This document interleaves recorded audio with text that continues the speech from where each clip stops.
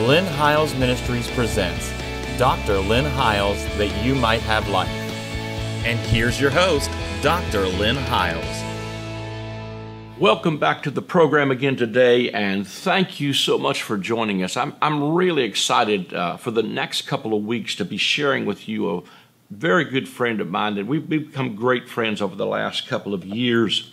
And as you look around and you see the background, you notice that it's probably not our normal TV studio. That's because we are on location in the Dallas-Fort Worth Metroplex at Calvary Church.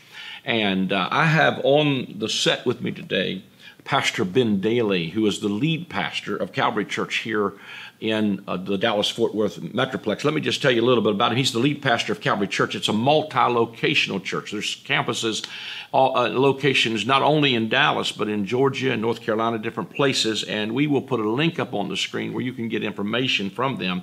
But it's a church, the main church is based here in the Dallas-Fort Worth Metroplex, and we are on location there right now. But Pastor Ben is known for his love for the gospel, his creative style of communication and non-conventional ministry.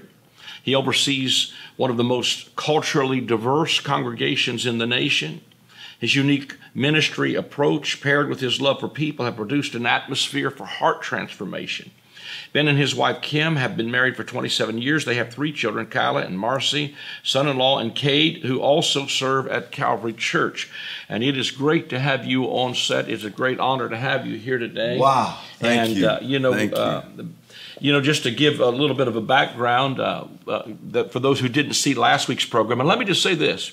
If you missed last week's program, you owe it to yourself to go back and watch it on YouTube, or listen to the RSS feed or the podcast, because the audio portions of this, I think it will help you. Encourage your pastor to tune in and hear some, because I think you're going to get some encouraging things, not only from last week, but the weeks as come as we share the gospel a little bit with you. But to just give you a little bit of the story, and I'm going to let Pastor Ben tell you his story. I was kind of discouraged when I first met Pastor Ben, and I had been 40 years full-time traveling ministry. Wow. And sometimes you get weary, man, you know, and you serve, and you know, a lot of times even with TV, you think, well, there'll be just bukus of people that write to you, but what's crazy is people that hate you have a hair trigger on their writing finger, but you know, the people that love you never let you know. They just figure everybody else is telling you. Yeah. But I was discouraged, and the Lord spoke to me to go to, you know, a conference in Oklahoma City where Bishop Tony Miller was pastor. Wow. A great man of God as well, who passed last year and greatly missed. But I went to this conference, and I really was contemplating retiring. I'm thinking, you know what? I've been on the road a long time, and, you know, things had begun to change so much that I thought, maybe I'm a dinosaur. Maybe it's time for me to just quit, you know. But I got a lot of prophecies about, you know, that the Lord spoke to me, and he said, when I went to that meeting, he said to me, this is your 40th year of ministry, and I'm going to use you to bring the next generation into the fullness of what it means to live in the promised land. 40 years is over. I believe we're in one of the greatest reformations of human history right now. This is bigger than revival, Pastor Ben. Wow. And when the Lord spoke that to me, I went, and it was, you know, such a large conference, but you didn't even know I was in the room. Pastors there from all over the world, big conference. I've sat beside of Paul Brownback, a good friend of ours here also in the North Fort Worth area, the Abbey Church. And I leaned over when you were preaching. I could see, man, the refreshing coming over these leaders as these tired, weary, worn-out preachers were hearing you preach a gospel that was setting them free. Wow. And I leaned over and told Pastor Paul, I said, this guy's saying something.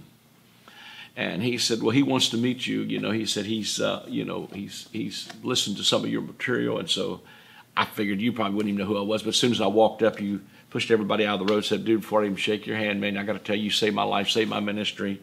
And you allowed me to write the foreword to this great book, Captured by Grace. But tell me a little bit about your story. We're going to talk about these books and show you how to get them. And, you know, he has several books. He has one called Collide. He has one called Limitless, but we're going to talk about Captured by Grace more than anything. But just share a little bit more about your story for the people that missed last week, and some of the things that you'd like to share as we get ready to share some things. Well, again, I just want to say to you how grateful I am to the Lord for you in my life. You know, when I came, I shared it last week when I talked about my book, Collide. when your desires meet God's heart. And I talked about my collision and when that happened in my life. And really I came into, that my collision was my innate desire to impress God with my goodness for so many years collided with God. He wanted to impress me with His goodness. And I came into, really, I didn't know what it was, but I guess it was a revelation of this new covenant. Yeah. And the new covenant really is a new language. You got to learn the new sentence structure of this language. Yeah. Because I'd been living the old way for so long, and it wore me out. And I remember someone saying to me, "Have you heard of this guy? He's on television. He's written a bunch of books. I got his books, and I watched him on, the resources that you put on, I guess, social media. And, man, I tell you, you were a distant mentor to me for many, many years. I did a series recently called Redefining things like success. True success is faithfulness. And I want to thank you for your faithfulness. Yes, sir. You are a success because you have been faithful to what God's called you to. God gave you a message, wasn't popular. Yeah. But He gave you a message and you stuck faithful to that thing. Yes, I did. And because of that, I don't think you realize, I really don't. I don't think you realize, you're going to know someday, but I don't think you realize the number of pastors and leaders and people that you have impacted and really brought into their promised land. And it's not a piece of real estate. It's a person. Yeah. You brought them into their place of promise, a revelation of everything available to them in Christ Jesus. And I am so grateful for that. One of the first things that happened to us when I came into this, here I am pastoring, I come to the end, I wrote my resignation. And when I did, God said, thank you. Yeah. He said, thank you for finally taking your grip off of something that was never yours in the first place. It's not your church, it's mine. And I tell you, I started for the first time enjoying my life. Yeah. Enjoying my marriage, enjoying my children, enjoying my relationships, enjoying what God called me to do. For so long I was doing it for Him. I just didn't know what He'd done for me. Yeah. And well, that's powerful. I knew how to do, but I didn't know what was already done for me. And I think the church really believes that God can do anything. I'm just not sure we're convinced He's done very much. Yeah. And so things began to change for me. And man, in those early months and years of coming into this and literally having to grow up in many ways in front of a church. Yeah. I'm grateful for the church I pastor. I told them today, I'm in a series right now called Mature Audiences Only. And I told many of the people, thank you for being willing to watch me grow up. I've been a part of this church now for over 28 years. And they've watched me grow up in many ways, grow up in Christ, grow up in the gospel. Yeah. And I've had to do it in front of them. I think there's a reason why Paul had to disappear for so many years, get out of the way and deal with some stuff before he came back with a message. I had to do it in front of people. Yeah. And but in those early days of coming in, I didn't know what to call it. I just called a group of people. I said, let's circle up and talk about this gospel. Well, now they're called gospel circles. Yeah. And they're in cities everywhere. Yeah. But when they first started, it was one group of people that just, is this real? Is it really this good? Is the gospel, is the good news really this good? I can't believe it. Yep. Where's this been all my life? It was like we were hiding. You almost hid out in a room somewhere. Yeah, we had to hide dealing out contraband. Yeah, and we'd talk about truths and I have to say, some of your books, we get in there and go, this can't be this good, but God used you in a tremendous way. And now I think about how you've impacted my life and now impacting not just a church, but a family of churches and a network of churches. That's how God's used you. And I don't think, as leaders, we don't hear it enough. Sometimes we wonder, is anybody getting it? If you have been blessed by this ministry, you need to let this man know. You need to tell him. We're so grateful that we get to stand on his broad shoulders and continue to preach this gospel. And God's used you in a significant way, but I believe he's using you in an even greater way now, because now it's really more about releasing what you have now to people who can carry it. Yeah. It's not just throwing it out there for just anybody. It's really now giving the precious thing that you've carried to people who are going to carry it. Yeah.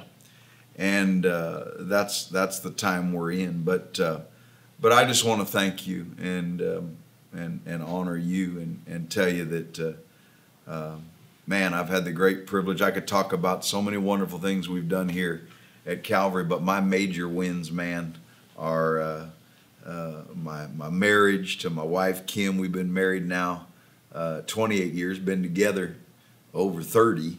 I dated her. I married my high school sweetheart. And then my children, and to watch my kids in ministry together. Yeah. My daughter and my son in love, and my son who's here behind the cameras with this team. And I got a miracle a few months ago where he got engaged to a beautiful girl in the church. So now I got a new daughter in love, and to see, I get to do this. I get to live, man. I get to see now generations come into. I tell you, I can't tell you what it means to know that now my kids aren't going to have to carry what I carry. Think about that. The weight that I was up under. I remember you telling me that. Boy, what a joy it is. One night you sitting there on the porch holding a grandkid, thought, my kids never have to know what I. They will never know the whips and chains of an Egyptian system of slavery. Oh, they're going to only know the bondage of servitude instead of sonship. That's what we get to do. And so I tell you, my greatest joy, my marriage, my family, this ministry, but most of all, man, my personal grace walk. And grace is not a doctrine. My God, grace is not a theology. Grace is not a tweet. It's not a conference. Not the latest buzzword. No, it's not the latest buzzword. Grace is a person. Jesus is grace. Grace is Jesus. He came full of grace, and grace is the truth. Yeah. And the truth is grace. Yeah. And so really, man, my personal walk with Jesus, man, those have been just the great wins on this journey. And I agree with you. Yes, for a whole lot of us, these are confusing times. But as you said, boy, if we can believe this church, these are glorious times. Yeah. These are glorious times. And I've never been more convinced we have the message. In a world full of bad news and bad opinions and bad advice, let me tell you something. Man, we've got good news. Good news. Yes, sir. And so anyway, that's a little bit about me. Well, I think that even as, like you said, we have got the good news, but, we're all called to be a priesthood, after the order of Melchizedek. Yes. And, the word consecrate, when they would consecrate a priest throughout the scripture, they would consecrate one. But the word consecrate literally means to fill the hands, put something in their hands. And what we put in the hands of a chosen generation and a royal priesthood is the bread and wine of the new covenant. Oh. We've got to equip leaders, and that's one of the things that you do, of course, even with the Gospel Circle Fellowship of Churches, is we put bread and wine in their hands. Because he said, I'm going to bless your bread, and I'm going to bless your water, and I'm going to remove sickness from among you whenever he brought them out of Egypt. But the bread was the manna that fell from heaven, and in the New Testament, Jesus said, I'm the true bread. And the water they drank came from the smitten rock. And when we go back to the simplicity of the gospel, then that's what really begins to transform. We can preach everything from politics to whatever you want, there's more, conspiracy theories out there. We're halted between opinions everywhere. But the truth of it is we need to get back to focusing on preaching the gospel that changes people. So with that said, I want to ask you, because we're going to lead into this a little bit, but why did you write this book, Captured by Grace? Tell me a little bit about this. Is your Captured by Grace? You got one there, okay?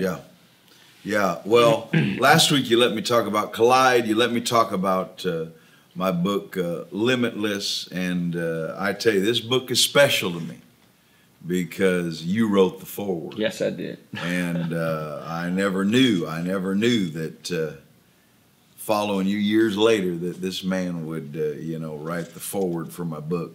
But in this book, Captured by Grace, be freed from fear. This is the message for right now. Be freed from fear so you can really live. Yeah. And in this book, let me set it up for you real quick. In this book, chapter 1 of this book, I have that chapter titled, "The War is Over." Mm-hmm. And in this book, I tell this true story. I know you've heard it, but I'm going to tell it. I've read your book. That's how I know. Yeah, go ahead. When World War II came to an end, it was a time of great joy and celebration. As a matter of fact, proverbial swords were beaten into plowshares, and prisoners were set free, and soldiers went home to their families. What a time. But one man by the name of Second Lieutenant Onada of the Imperial Japanese Army, he chose not to believe the broadcasts announcing the end of the war. The war's over. Good news. The war's over. Listen to this. For 29 years, think about that, Lieutenant Onada hid in the jungles of the Philippines, refusing to come home. Well, knowing he was still out there, the authorities tried to reach him with the good news, the war's over. However, Onada dismissed flyers left by islanders as nothing but enemy propaganda, and he considered letters and family photos and newspapers that were dropped from planes as, nothing more than a trick. It's fake news. Yeah. And then in 1974, as I studied this story, 1974, a college student, a Japanese college student, actually made it his quest to track down this old holdout who'd been there for nearly 30 years. And after trekking through the jungle, the student found the old soldier, befriended him, but he could not convince him to surrender. The war's over. You can go home, enjoy your life. It's done. He could not convince him. Well, eventually, the Japanese government actually sent Onada's former commanding officer into the jungle with now orders for him to stand down. So finally, relieved of duty, Onada emptied the bullets from his rifle, and he turned his weapon in. Think about this. For him, the war was finally over after 29 long years, and he finally returned home to a hero's welcome. Now, I tell that story to say this. Think about it. For nearly 3 decades, Lieutenant Onada was engaged. Are you ready for this, Dr. Hiles? He was engaged in a war that existed only in his mind. Think about that. Against an imaginary enemy that he both feared and distrusted. Yep. Think about that. Why did I tell that story in this book, Captured by Grace? Because this is exactly how many people relate to God. This is the drum that you've been beating for over 40 years. They are opposed to God in their minds. They think God is gunning for them on account of their sin. They have not heard that there has been a cessation of hostilities. They have not heard that the war has already been fought. And by the way, it's already been won, and the Prince of Peace now sits on the throne. And so, ignorant of the good news, what do? They stay fearful of God, and they spend their lives laying low in the jungles of religion. Think about it. That's what this is about. Yeah. The jungles of religion that we hide out in. And so to answer your question quickly, because I know we're running out of time, we hadn't even got into it, but I wrote Captured by Grace because that's why you asked me, what did you write the book for? I wrote it for one simple reason. This is shocking, but you better hear me. Most people have not heard the good news. That's true. They don't know what the news is, and they don't know what makes it so good. How do I know? Because most are unsure of who God is. Most are unsure of what God believes true about them, what God's already convinced of about them. Or maybe they've heard the good news, but here's something I've realized, but they don't believe it because it just does not fit in their grid. They think it's too good. It's nearly too good. It's too good to be true. So what do? They live their lives. This is key because I think we want to talk about it, but they live their lives under lies, refusing to come home. And sadly, Dr. Lynn, this is just as true. I'm going to say it. It is just as true for Christians. Yes, sir. As it is for unbelievers. Yeah. It's time for the world to know, man, the war is over. It's time to live, man. Yeah. Hear the sound of the party at home. Come on home. And I'm telling you, I've never been more convinced. You can be free from fear. And you can really live. Yes, sir. I believe that what happens is people need to realize that God is for them. Yes. He's not against them. Say he it. made peace through the blood of his cross. And the gospel really is almost too good to be true. Sometimes I ride down the road, Pastor Ben, with a sneaking grin on my face like, this is too good to be true. But it is. And when you start to declare it, I think of the years that I've declared it, and people would say, basically like they did with this general, that's propaganda. Yeah. That's probably coming from the enemy.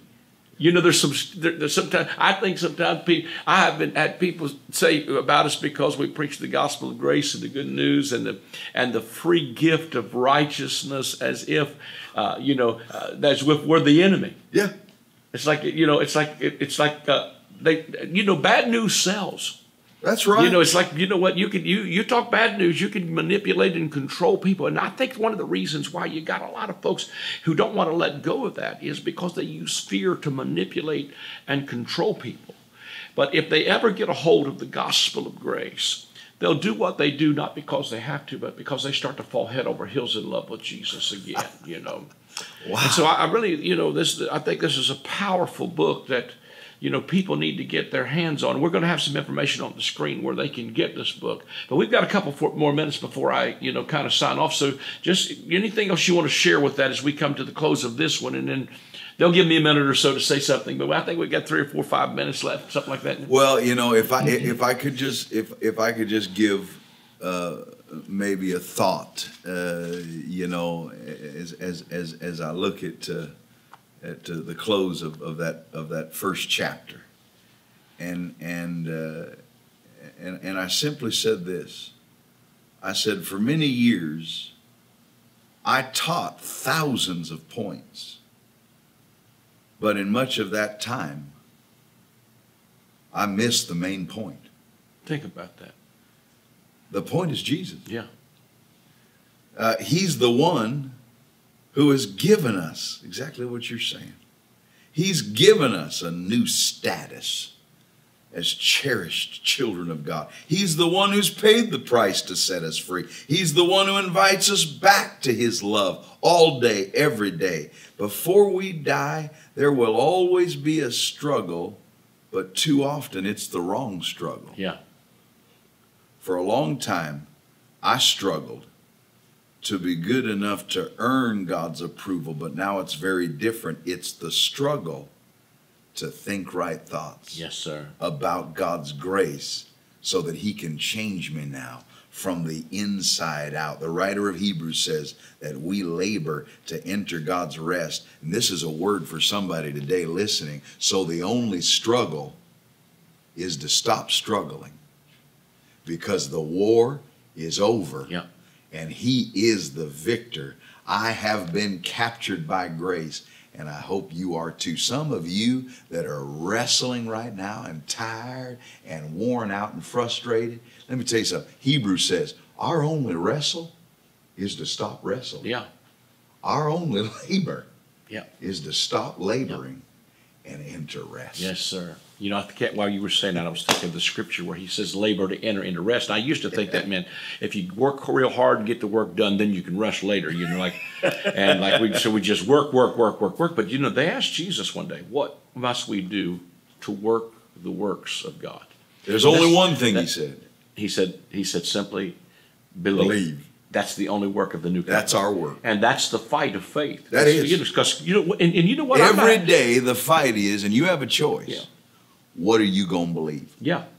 And the fight is not for, you know, at least for me, you know, I'm not fighting to believe God for my car payment. And I know that those are very valid things to believe for.